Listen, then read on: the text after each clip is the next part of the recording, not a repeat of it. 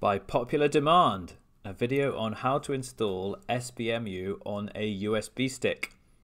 Get ready for some DOS gaming greatness. Let's get started.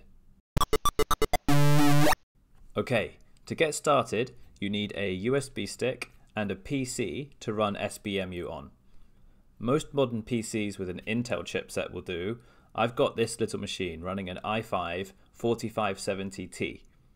First, download and extract Rufus. It's a great utility to create bootable USB drives. Next, prepare the drive. Make sure to select the FreeDOS option. Next, we need to download SBEMU.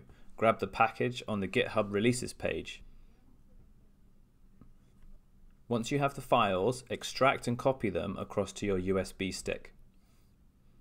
Next, we create and edit CONFIG.SYS. Create a new file in Notepad and add the following lines. DOS equals hi, device equals jemmex.exe. After that, we need to edit AUTOEXEC.BAT. Open the file in Notepad and add the following lines. jload qpiemu.dll hdpmi32i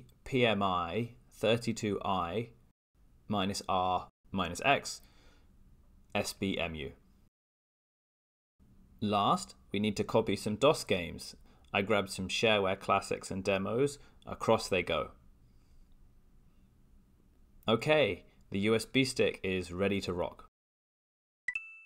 After powering up the PC, you'll see this screen. Make a note of the settings.